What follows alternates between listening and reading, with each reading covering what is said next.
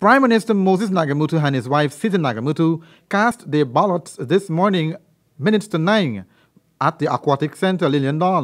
This newscast understands that Prime Minister came down with the influenza and apologized to the press for being some minutes later than his scheduled 8 o'clock appointment.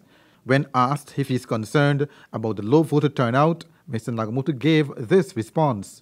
Well, I think that the turnout is a casualty of a fact that no interest had been paid in local government over these many years. As you know, we have had only 2 local government elections. This is the 3rd in almost 50 years, since 1970 and then 1994.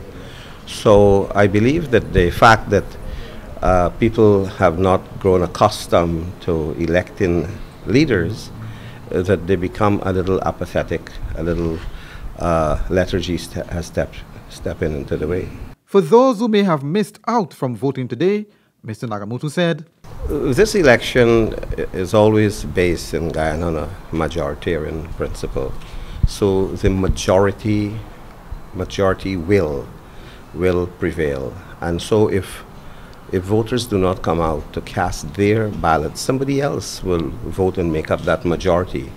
So you may have a council that gets in with a very meager number of votes, and at the end of the day, I wouldn't want a situation where voters who were qualified and eligible to vote, they sucked their thumb on the side and said, if maybe no, you see?